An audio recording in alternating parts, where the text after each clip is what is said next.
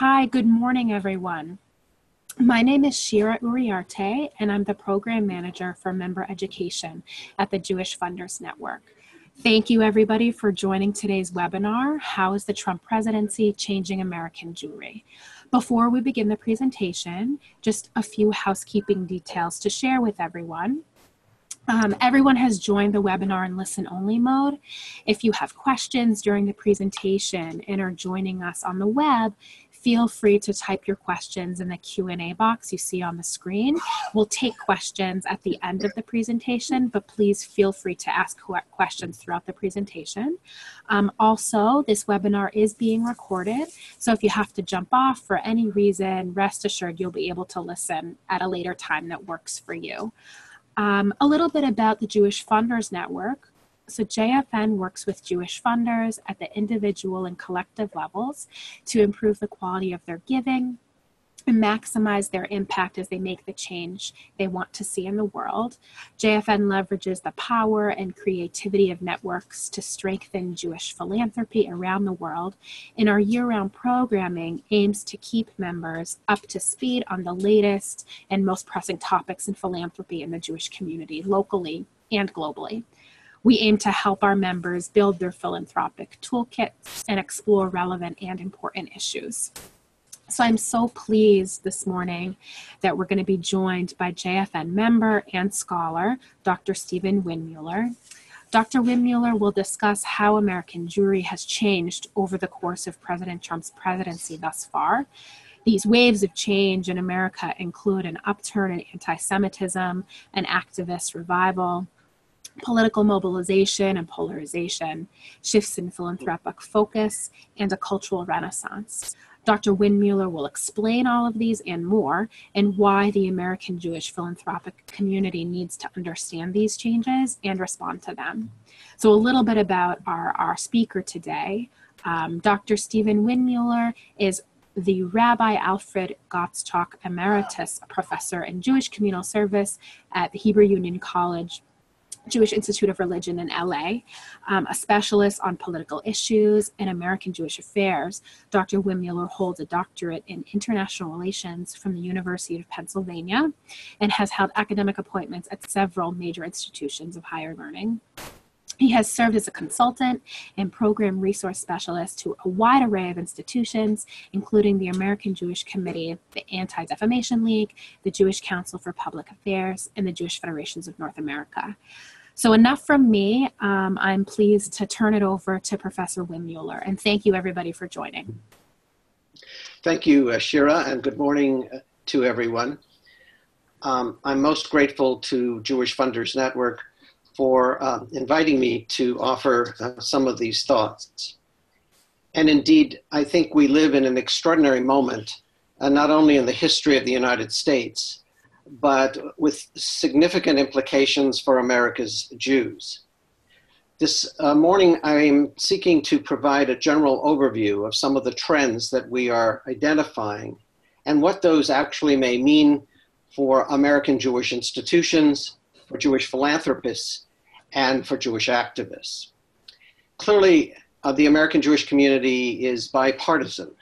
There is a broad array of interests and support for the president, as well as a strong and present opposition to much of what he has to offer. So the focus here is really to explore the realities of where we are as a Jewish community and as Jewish citizens. The next slide, please. I wrote a piece on the 19th of June for E-Jewish Philanthropy that began to sort of lay out some of the trends that I began to study and observe in the context of the first 6 months of President Trump's service in office. Clearly, the political re-engagement of Americans would be the highlight of this, but it would have some significant philanthropic and financial implications as well. And those, of course, we will want to look at in the context of the next few minutes. Next slide, please. I think in stepping back to the election itself, in November, it is important to understand that this may have been the first American election in the past 100 years in which American Jews did not vote in the same high levels of engagement as they had in previous contests. Historically, we've generally held to the principle that 85% of American Jews participate in the political process. Yet in this election, we can now account for a number of factors that have lowered that level of engagement. The first having to do with a Brandeis University study pointing to millennials, and many Jewish millennials who supported Bernie Sanders and elected in the end not to cast votes for Hillary Clinton or any other candidate. Brandeis suggests in that study that 8 to 10% of American Jewish millennials may not have voted as a result of that decision. Likewise, on the Republican side, we find a number of Jewish Republicans who were not prepared to support Donald Trump and therefore elected or opted not to vote or voted for third-party candidates as a type of protest.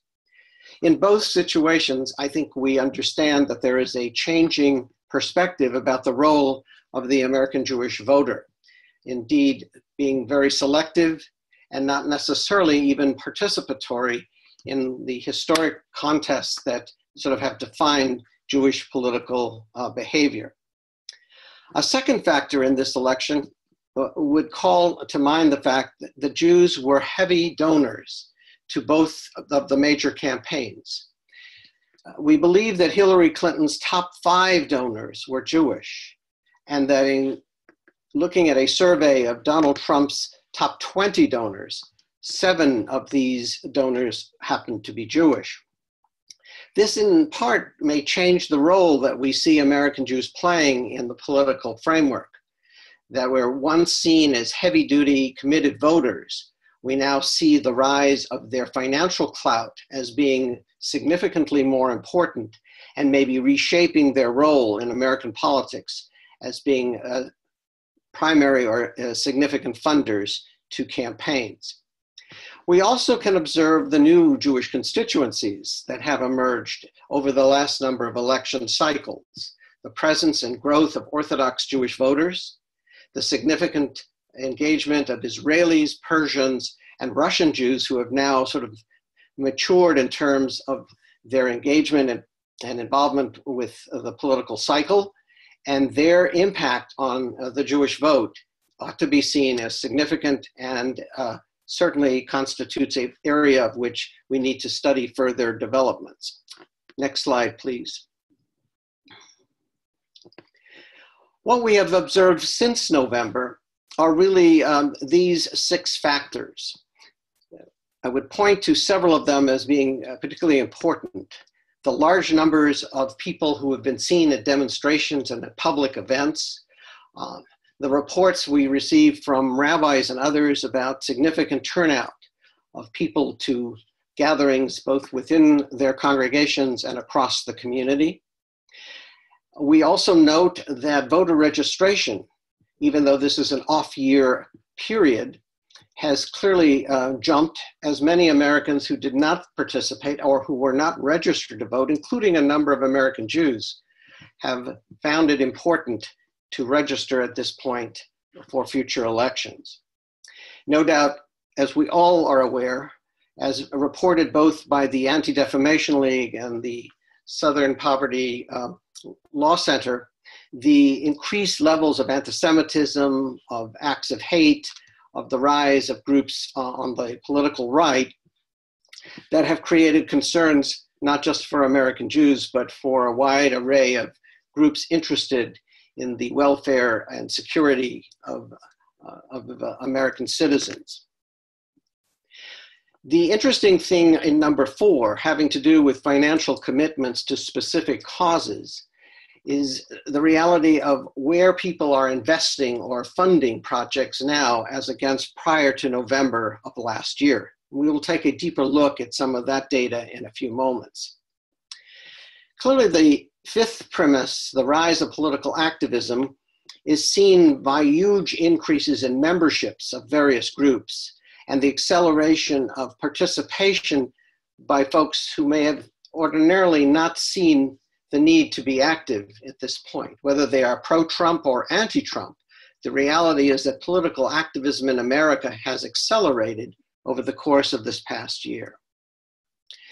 And finally, we see actually the evolution of some new forms of political activism and connections, and this having to do with the fact that groups are emerging that are specifically targeting or interested in particular single issue causes, or in reaction to the White House, or in support of the president.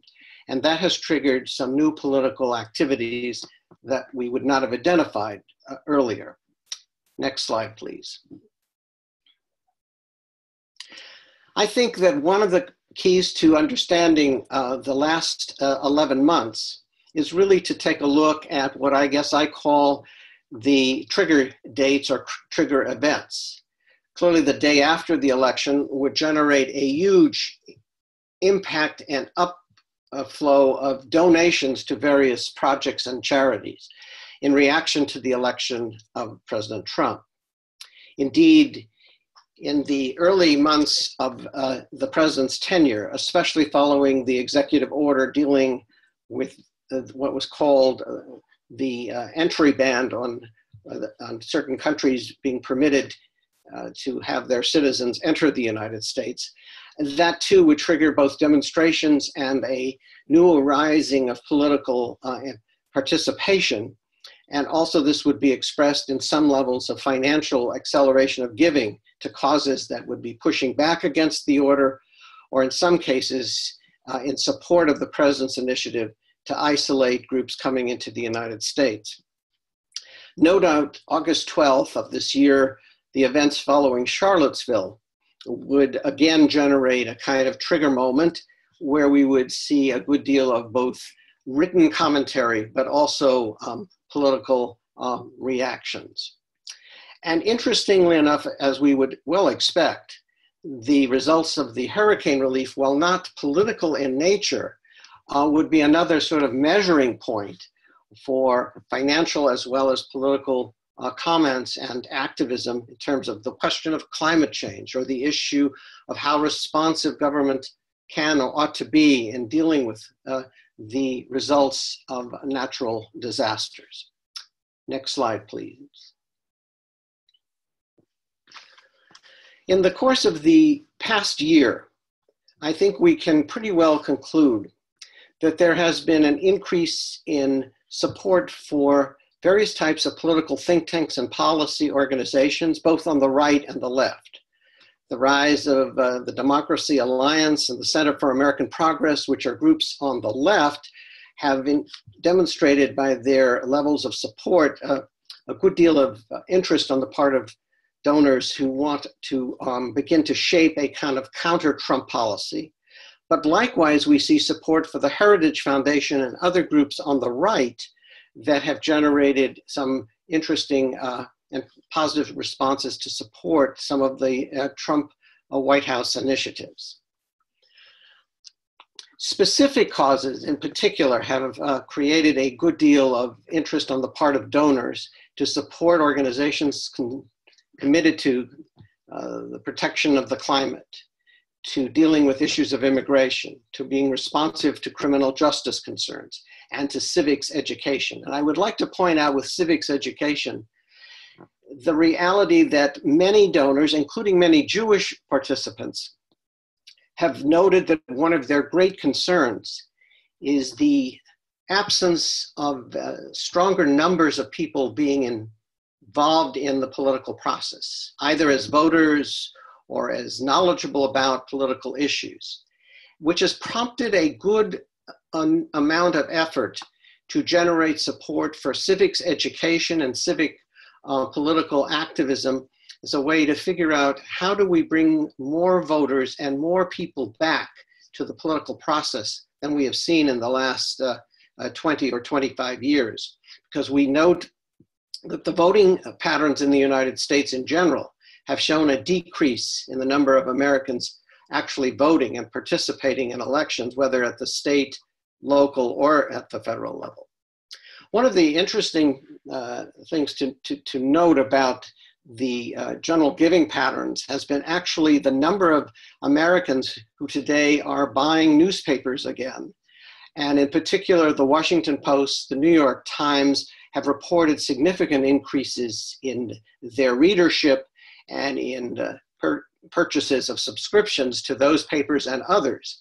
That mainstream media has seen a clear acceleration of attention and support, something that I think was certainly not necessarily expected as an outcome of this election. One of the things we will look at in the future certainly will be, as the new Trump budget proposals for 2018 move forward, how will foundations and donors respond to these shifts in terms of the government's priorities, and at what point will they seek to either make up or provide support for certain institutions and causes that they see significant to their interests and to the interests that they perceive of Americans in general. Next slide, please. I think we also can generally concur, although we do not have clear data here, that some of the core institutions that are not seen as heavily embracing some of the political issues we've already referenced and we'll talk about later, probably have not done as well and have probably seen some potential drop-offs. And here again, I would cite in general ways Israel-related charities and some single-issue causes that may sit outside the sort of boundaries of what we would call politically hot button issues. And again, even umbrella groups may not have been as most favorably targeted here, because I think donors are increasingly directing much of their giving to very specifically based causes that are of interest to them in the period now that has followed this election. Next slide, please. I think when looking across the board, we've seen an uptake, a huge uptake in some of the particular charities cited on this slide. Some are related certainly to healthcare issues and to the welfare of women and women's issues, as cited by the significant uptake in Planned Parenthood. Some religious communities have reported a growth in terms of participation and affiliation, as cited here by the Council on American Islamic Relations. Other groups like the Sierra Club have reported that in November, for example, of last year, they quadrupled their monthly donation records. And likewise, we see similar reports from the ACLU and various other civil liberties groups who have reported record-breaking numbers in terms of charitable support and new gifts. Like with all of these, we note as well that the ADL has reported a similar, as they would indicate, a 50-fold increase in online donations, of which they identify 70% as first-time donors. Next slide, please. This is simply a citation taken from the Jewish Forward earlier this year, in which there is a reference to the fact that 3 organizations reporting some high-profile donor increases. Already we've talked about the ADL, but here the National Council of Jewish Women is cited as well as American Jewish World Service. Next slide, please. It is kind of interesting to look at some very specific areas to sort of see what has changed and what continues to be changing. As I noted earlier, I think those interested in policy making and policy process have actually been very heavily engaged in support of both left and right think tanks. And I simply want to accelerate that point here by having referenced it earlier, but to remind ourselves that people are looking in many ways at the longer term questions of policy and how it will evolve. The second area, of course, are the specific elections that were held during the course of this year, the Georgia 6th, the South Carolina 5th, the Montana House seat, among others, as well as the Alabama Senate. And in each of those cases, we saw very significant donor participation from both within those states, but certainly well beyond, as donors, including a fair number of Jewish activists elected to participate in these elections that were sort of seen as bellwethers or measures of how well the Trump administration was being regarded by voters, and in terms of also changing potentially the distribution of power in the United States Senate and House. As I also cited, the increase in the kinds of mainline media that were receiving significantly larger numbers of subscribers. And here is a list of a partial group of those. And finally, to point out that the Republican Party and the Trump campaign itself continues to raise a significant amount of money. And indeed, within the first 6 months, reporting over $100 million in new assets. And in some of these events, hosted in part by groups such as the Republican Jewish Coalition or friends of Donald Trump from within the Jewish community, I think we need to identify the fact that there is certainly a significant Jewish upbeat response to support here as well. Next slide, please. I think the interesting question ahead of us will be the 2018 federal budget. And I had occasion earlier to write about the budget in an E-Jewish philanthropy piece in the spring of this year, in which I began to sort of take a look at the budget's projections as to what it would look like, and to identify some of the realities of areas that would be impacted that have implications for the Jewish community in particular.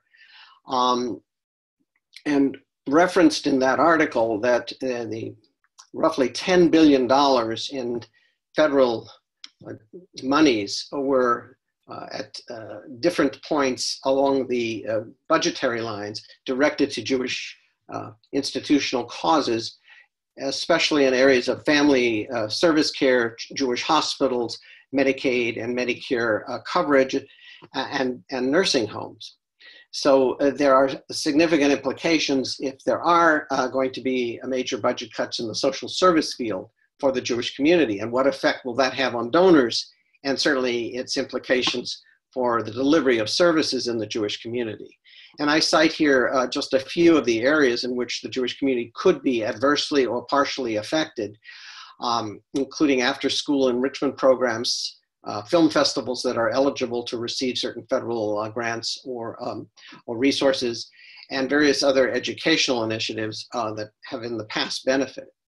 But likewise, as the administration seeks to move some of its priorities, the question will ultimately arise whether Jewish day schools will actually be the new beneficiaries of support, and whether in the shift of both policy and budget, whether there will be some other advantages to some aspects of the Jewish community that historically were seen as outside of budgetary support, certainly by the federal government.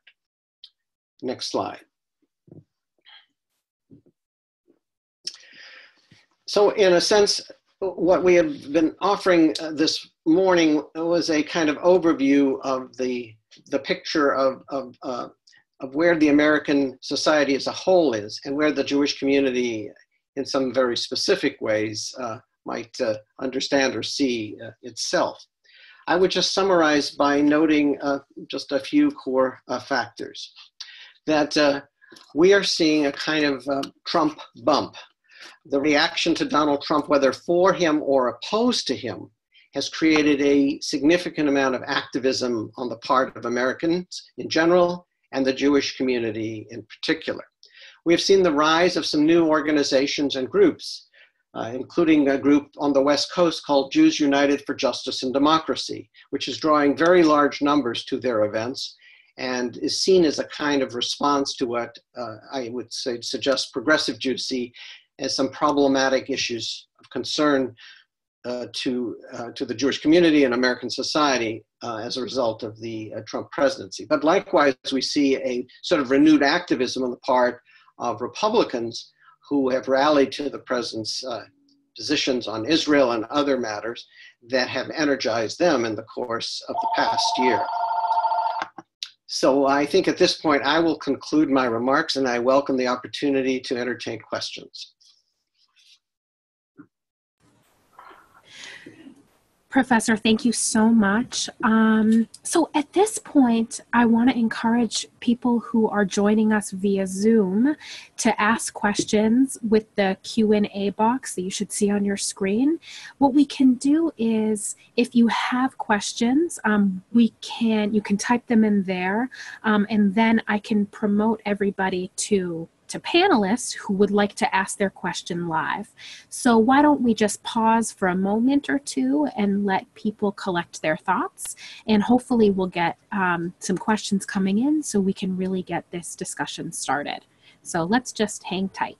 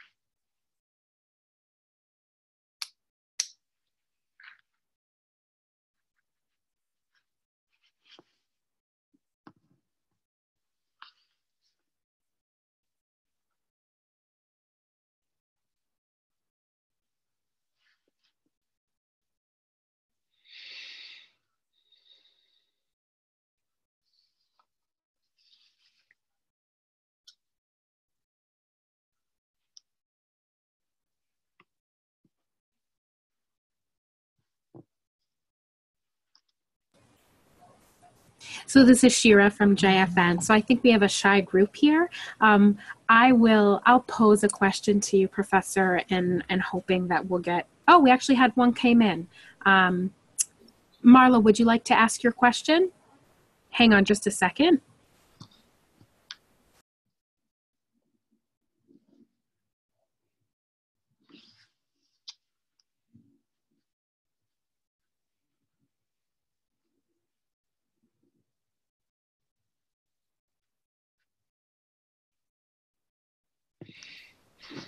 Hi, Marla, would you like to ask your question?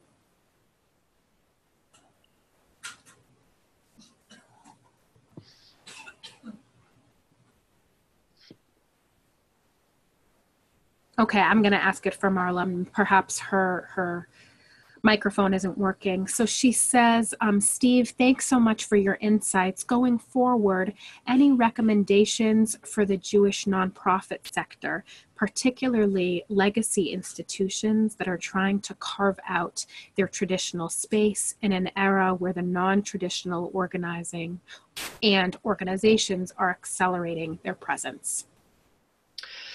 Hi, Marla. Good to hear from you, and a great question.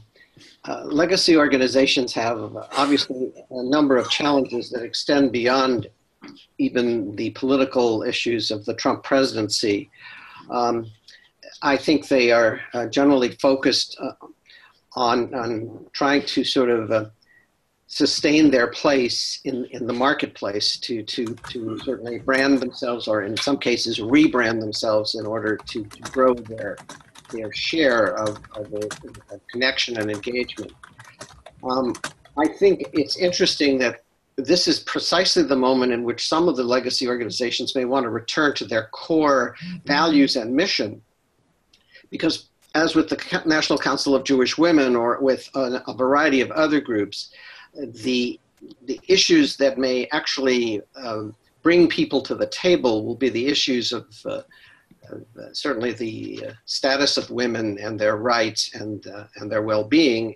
If you're projecting a kind of um, a set of concerns about whether the Supreme Court may take actions that would reverse Roe v. Wade or do other things to endanger some of the rights of women, so that clearly legacy groups may want to rethink first original mission and values. The second having to do with the fact that I think we're seeing a great deal more of collaboration and coalition building in this era than we've seen before, and that affords groups the opportunity to find partners, whether they be boutique or the single issue constituencies that have more recently emerged, or whether that might involve other legacy groups aligning together around some common interests and actions.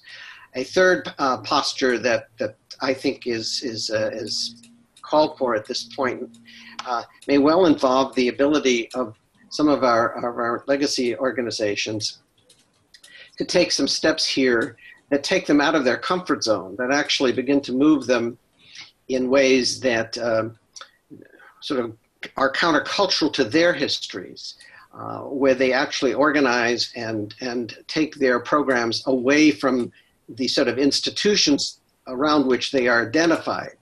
In some cases, it may be the synagogue, and in other cases, it might well be community agencies, and to begin to move their presence and their operational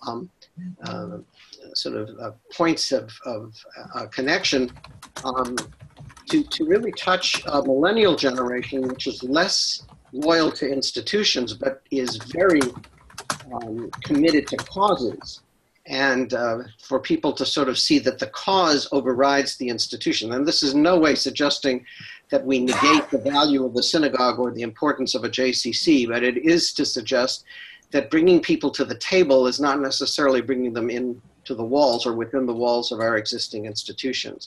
So the virtual kind of communities that are emerging may require some of our legacy groups to also become rebranded in part as being flexible and mobile enough to work outside of the walls of their legacy foundings.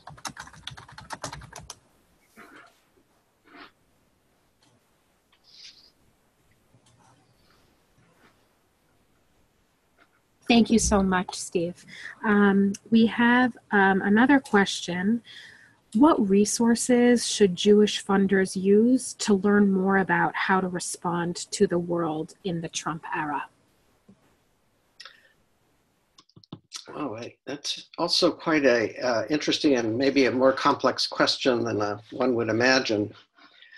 I mean, I think here we have a very divided American constituency, and we need to acknowledge that up front, that American Jews are sitting on all of these different spectrums of politics.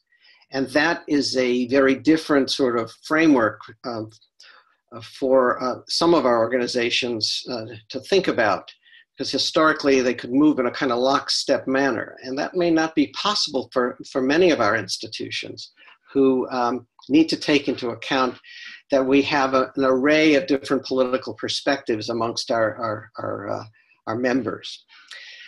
So that creates a different kind of responsibility on the part of institutions. One of the pieces that people are asking for, and that maybe we need to pay some attention to, is that they're not necessarily looking always for places that embody their point of view, but what they are looking for are places for civil and comfortable conversations, where those who disagree with them are invited in terms of a dialogue about what does all of this mean for American Jews, what does it mean for America, and how might we find some common ground in the context of what we're struggling with in terms of these great divisions. So the first piece of this is to sometimes think of our roles as being menders, creating opportunities for institutions to open their doors, in a sense be the big tent to welcome in diverse points of view for the opportunity of political discourse.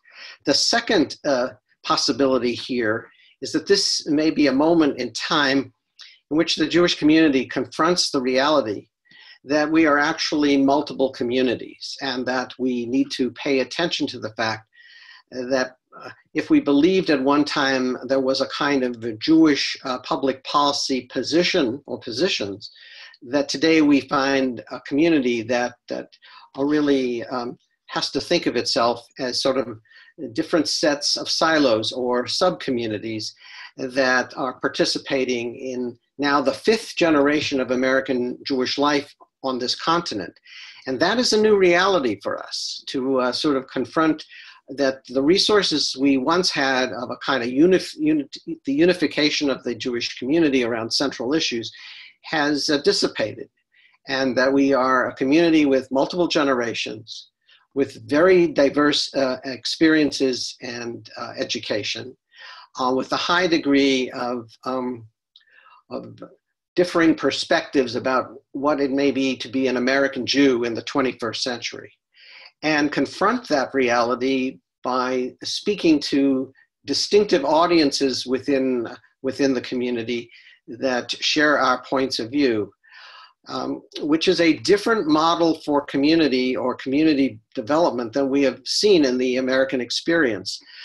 But as Rabbi Chaim Herring and I recently wrote, we really think that in the new mapping of the American Jewish community, we will see a great debate about really what constitutes community, and are we in fact a community, but emerging ultimately as multiple communities, which will change the very character of these conversations about speaking about a kind of Jewish collective voice.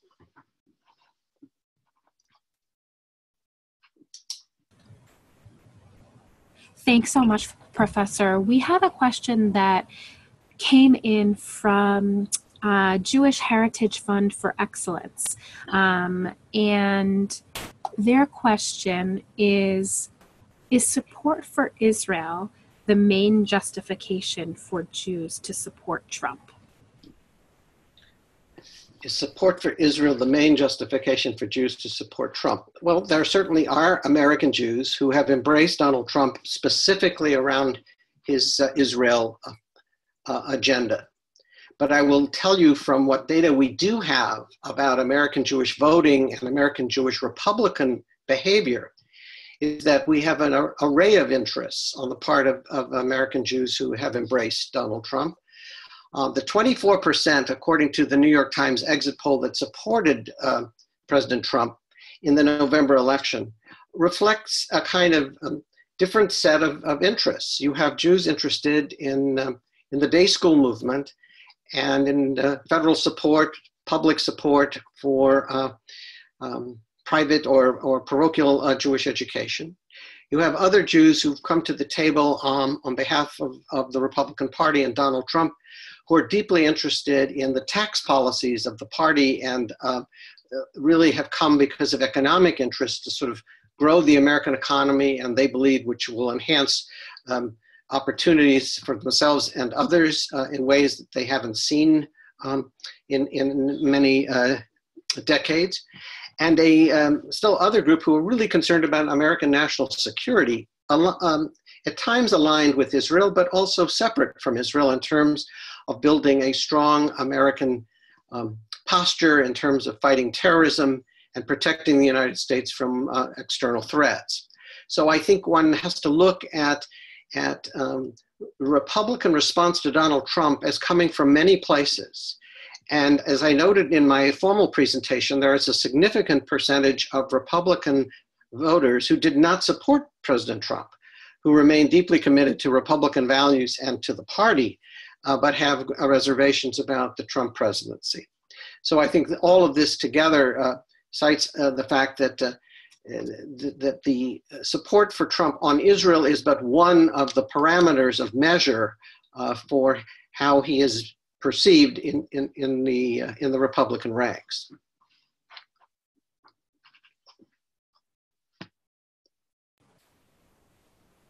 Thank you so much. Another question has come in from Adam. Adam, do you want to ask your question live?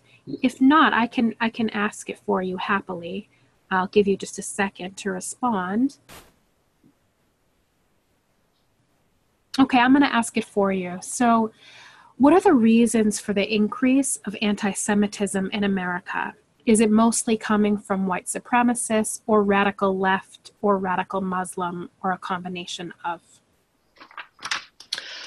Adam, thanks for your question. Anti-Semitism, I think, is a very complex issue in terms of measuring some of its seeds, but I'm going to suggest to you that we have, for the first time, I think, in American history, an experience that we have not encountered before, which is that we are seeing anti-Semitism from both the right and the left. We've seen it at times from each side separately, but now suddenly we see aspects of it appearing in both camps. And that is indeed problematic. I'm going to separate out here the question of the role of Islam per se and Islamic sort of pushback against Jews as a separate question for a moment, because I really think there are some American issues here that have triggered this round of anti-Semitism. First, I would suggest that in studying a bit about the alt-right, I think we begin to sort of see some of the features of what it has represented and what it is seeking to represent, which is really a pushback against what is happening in the country in general. And Jews are simply seen as a sort of a piece of the problem or the story in their minds. By the year 2043, most everyone amongst major demographers in the United States believes that the United States will cease to be a white majority country, that the country's diversity will be fully formed, and that the nation will be a society of multiple cultures, races, and ethnicities, which we already begin to sort of see in many of our urban corridors, but this will have a much more profound effect over the next 30 years. That pushback by some on the right to sort of suggest that the North European model of America is in danger. And I think in part that is driving much of the alt-right's image to sort of reestablish whiteness in America. And the question that was raised, interestingly enough, in an Atlantic magazine article in early December of 2016 was a piece about, are Jews white? And the whole question of the whiteness of American Jews is part of the debate and the pushback by some in the alt-right against American Jews as not being really part of the European, North European story and cultural values that they are arguing for. But that's but one of the features of what we are up against. The second feature is called, I guess for a lack of a better term, identity politics, where groups including Black Lives Matter and various groups in the Hispanic community and groups across the board, have been pushing for the fact that intersectionality ought to be the framework for their coalition, for their activism. And intersectionality suggests that the victimhood of one of us is the victimhood for all of us. And arguing in that context, well, Jews don't fit in that. They are not, first of all, victims in America. They are part of the establishment in America. And secondly, they are the funders and supporters of a Jewish state, which this sector on the of the intersectionality group calls problematic because Jews are seen as oppressors in the context of Israel. So the intersectionality piece has been a bond that has driven the groups on the left to coalesce in part around BDS and in part on attacks on Israel in more general ways. And growing out of some of that are old line ideas on the left, some of the anarchists, some of the socialist groups that have been recreated in the last number of years as part of the groups that have formed a kind of pushback against the alt-right. And there you also have some strains of anti-Semitism of Jews as part of the oppressor class and as part of the American problem rather than its solution. So what we have here is an interesting cross-section of various ideas, right and left, that have found common ground today in seeing Jews as highly visible and as particularly problematic in terms of their achieving, that is, these groups achieving some of their goals to change America. On the one hand, to change it to being, again, a white society, and on the other, to allow for the sort of gathering of the various minority voices and ethnic communities to assert their rights and their equal status. So I think these are some of the internal challenges that are strikingly present in creating the new anti-Semitism. The Islamic factor in America is less profound as it is in Europe, and that is why I've sort of separated it. We don't see the same kind of radicalized anti-Jewish responses from many or most of the circles within the Islamic communities of the United States. And I'm not suggesting that we ignore what has been said or done in certain quarters of the Islamic American community, but the reality is that is highly overplayed in the United States as against what we are seeing elsewhere in the world. Thank you so much. We have a handful of really amazing questions that have just come in. I'm just going to go in order to be fair, but let's see if we can squeeze them all in the time that we have left. This question came from the Jewish Alliance of Greater Rhode Island. Providing with the next election, we have a Democrat in the White House, do you foresee the continuous uptick in philanthropic giving, or would you assume it would fall flat, though still remain higher than pre-Trump? That's very difficult to project. I think we're generally projecting the uptake in political giving and political activism through 2020. But beyond that, it's been very difficult, and very few people are forecasting any significant reports or giving any data to suggest anything beyond 2020 at the moment. So it's very difficult to suggest. I do think that we are seeing a new Republican Party emerge, and that is in part shaped by the imprint of Donald Trump, and that will be an interesting question whether that will grow should he not win re-election, and should he win re-election, will it become really the centerpiece of republicanism in America, which was really one of the fascinating issues before us. Great. Another question. In what ways have you seen Jewish collaboration and coalition building? As a funder of Jewish institutions, how can we help encourage this in our communities?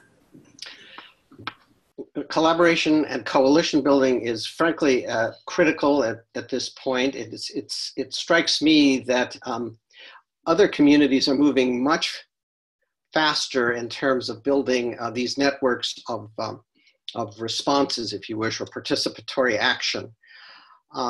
The Jewish community has historically lived with silos. It grew up on the premise that we were sort of building, as we did with American business, a competitive model for American philanthropy, for American Jewish philanthropy and American Jewish social and religious practice. And I think that is a concept of the 20th century that needs to be revisited here in the 21st, simply because the costs of doing the kinds of things that institutions and leaders want to accomplish simply cannot happen with the kind of weightiness of the structures that we currently have, and the needs to sort of refine and reconfigure what communities look like as we move forward. The role that philanthropists can play here is to really be challenging to the donor base that they are supporting, to, in a sense, create as part of the donor configuration of support an expectation that grants are given and funding is underwritten with coalitional structures in mind and outcomes to sort of measure how we grow relationships between and amongst Jewish institutions, rather than simply perpetuate these sort of silo models of community.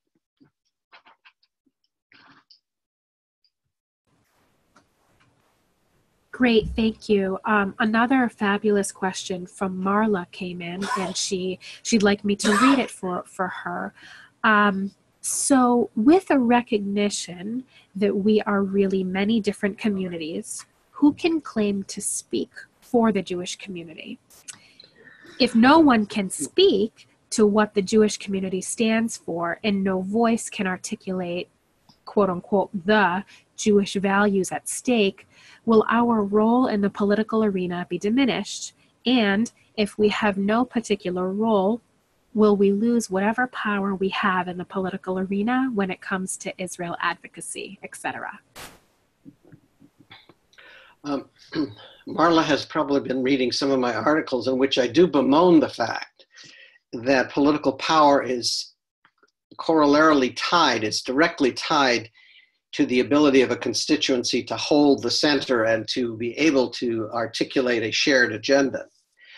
And that becomes increasingly difficult, as her question suggests, in terms of our ability moving forward to market or to manufacture such sense of unity in the community. There are two streams here that could change or alter what I see right now happening, which is this sort of bifurcation of the community. And the two pressure points are the continued rise of anti-Semitism as a threat to Jewish security, which will force the community to figure out ways to coalesce with one another. And the second, growing threats to Israel and to Israel's security, which will be the second avenue by which the Jewish community will find a need or will create the response for a renewed sort of central message. Outside of these external threats, there is little, in my view, that will bind the community or create the kind of consensus of action that would hold our power and hold our position together. The interesting thing about Israel, however, is that if one presumes that Israel is tied as an American Jewish issue, I think that's probably a misreading. That Israel is an American foreign policy interest, and that the interests behind that of a vast array of different constituencies, Jewish and non-Jewish, is a very important premise to how we have built and will sustain the pro-Israel agenda. But beyond that, in terms of how American Jews will understand or relate to Israel, whether it has to do with the question of a one-state or a two-state solution, whether it has to do with the issues of settlements, whether it has to do with religious pluralism, or a host of other questions internal to how Israel is seeing itself as Israel, as a democratic Jewish state, those questions will continue to, I think, be debated internal to the Jewish community. I also sense that there isn't a demise in the support for the notion of a Jewish state. I think the debate is over the character and the content of that state, but the question of statehood and its viability, I still believe remains central.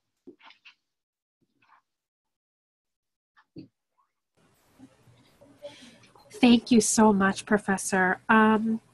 So it looks like we don't have any more questions that have come in at this point. So I guess we will end a couple minutes early. Thank you so very much for starting to engage our community with this very, very important discussion. The questions that have come in, really fabulous. Thank you everybody for asking and participating. And Professor, really thank you very much for your time and energy putting this presentation together.